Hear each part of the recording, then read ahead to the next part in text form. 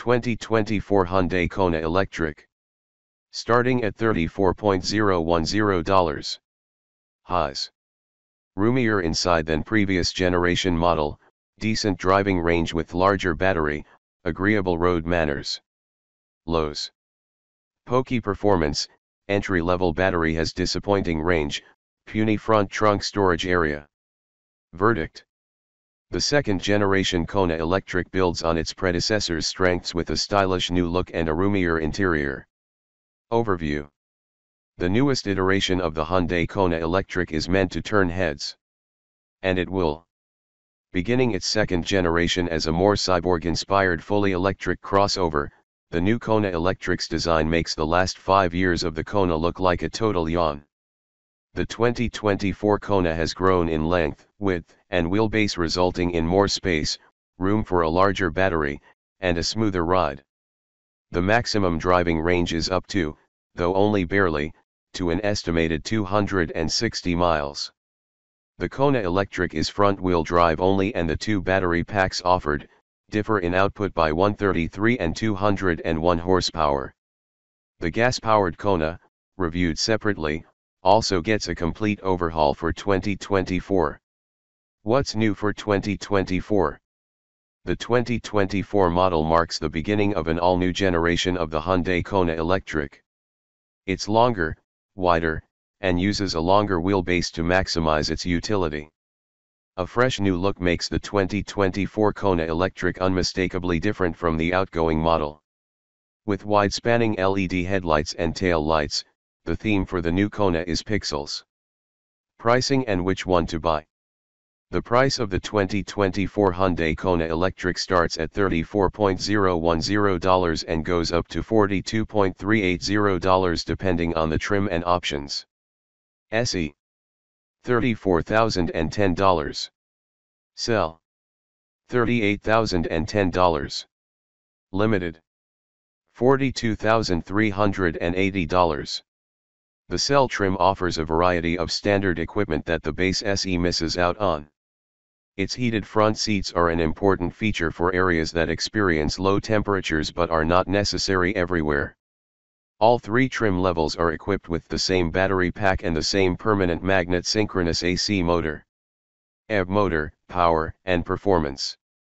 All Kona Electrics are front-wheel drive and powered by a single electric motor. The entry-level offering makes 133 horsepower, but a more powerful 201 HP version is available too. We had a chance to briefly test drive the more powerful of the two in Europe.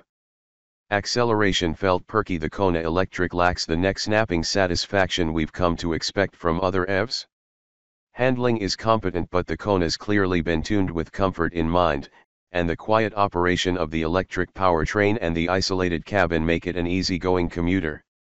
When we tested the previous generation Kona Electric, we recorded a 60 miles per hour time of 6.4 seconds. Although this new version is slightly more powerful, we estimate it will ultimately prove slightly pokier. When we get a chance, we'll take the new one to our test track and update the story with test results and more driving impressions. Range, charging, and battery life. The Kona Electric offers two different battery packs. The base Kona Electric uses a 48.6 kWh unit with an estimated range of about 200 miles. A larger 64.8 kWh battery is available and bumps the estimated driving range to about 260 miles. Hyundai claims that the Kona Electric can recharge its battery pack from 10% to 80% in 43 minutes during DC charging. Interior, comfort, and cargo. The new Kona Electric receives a massive improvement in fit and finish for the new generation. To elevate the subcompact EV from an eco-friendly feeling box, Hyundai opens up the interior space with a floating horizontal center pad to remove some of the division between front passenger seats. Ambient lighting also brings a little bit of moodiness and personalization to the cabin that helps illuminate the new Kona's fresh cockpit design. Unlike other EVs, the Kona Electric offers only a small front trunk suitable for storing the SUV's portable charging cables. Luckily, there's a much larger cargo area behind the rear seats. Infotainment and connectivity. To stay competitive in the pixel wars, the new Kona Electric is outfitted with two 12.3-inch displays to handle vehicle info and infotainment. This new seamless unit replaces the previous generation's standard 8.0-inch touchscreen and is larger than the available 10.3-inch display. Wireless Apple CarPlay and Android Auto will likely be standard equipment. Safety and driver assistance features. Hyundai hasn't officially released all of the Kona Electric's standard and optional features, but we suspect it will come with the same suite of driver assistance features as the gasoline-powered Kona. That package of features includes automated emergency braking and blind spot monitoring, but other tech such as a driver monitoring system and a self-parking feature are also available. For more information about the Kona Electric's crash test results, visit the National Highway Traffic Safety Administration, NHTSA, and Insurance Institute for Highway Safety, IIHS, websites. Key safety features are likely to include standard automated emergency braking, standard lane departure warning with lane keeping assist, available adaptive cruise control, warranty and maintenance coverage.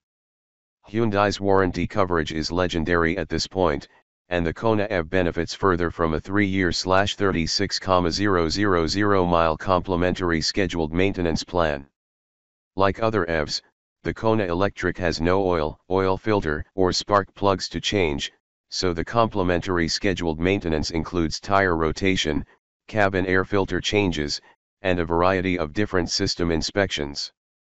Limited warranty covers 5 years or 60,000 miles. Powertrain warranty covers 10 years or 100,000 miles. Battery warranty covers 10 years or 100,000 miles.